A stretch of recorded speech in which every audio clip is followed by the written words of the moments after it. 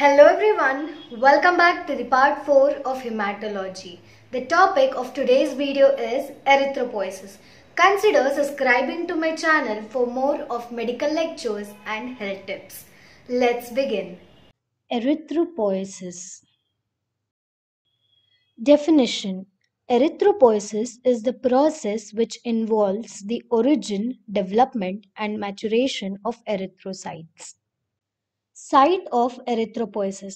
The site of erythropoiesis is different in fetal life, in infants, and in adults.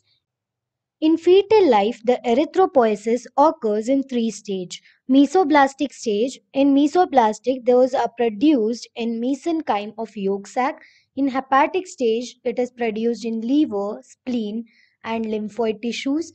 And in myeloid stage, it is produced in red bone marrow and liver.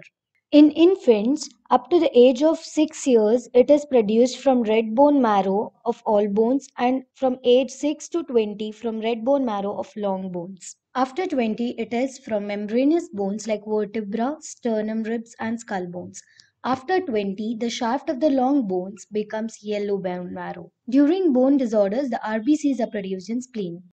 Process of erythropoiesis. Stem cells. The stem cells are the primitive cell in the bone marrow which give rise to all the blood cells. It is defined as cell which is capable of both self-renewal and differentiation. Pluripotent hematopoietic stem cells are derived from the stem cells. These are defined as cells that can give rise to cells of all groups of hematopoietic cells like myeloid cells and lymphoid cells.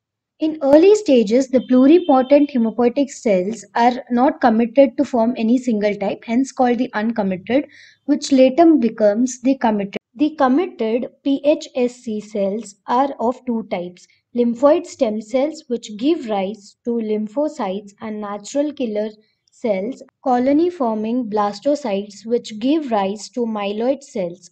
Myeloid cells are the blood cells other than lymphocytes. When grown in cultures, these cells form colonies, hence the name colony forming blastocytes.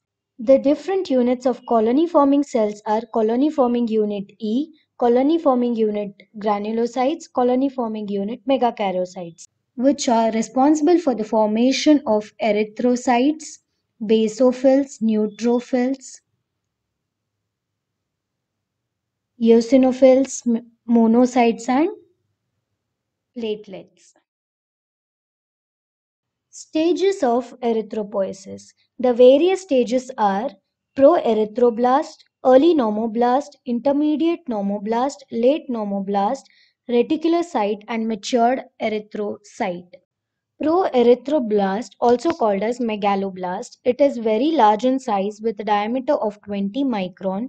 Its nucleus is large and occupies the cell almost completely. The nucleus has two or more nuclei and reticular network.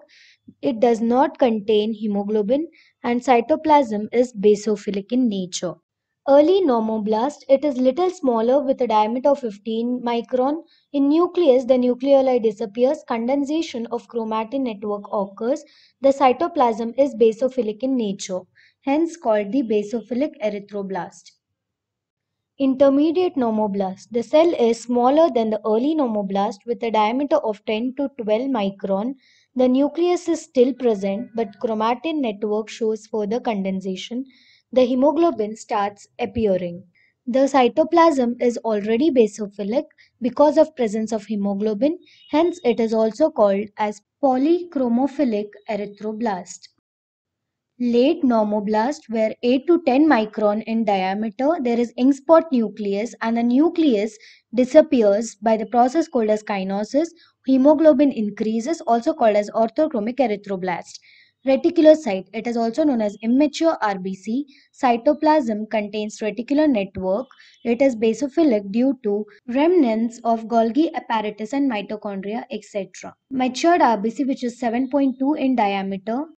I will be uploading my notes on my Instagram page. I'll link it in the description. Thank you for watching the video. If you find this video helpful, let me know in the comment section.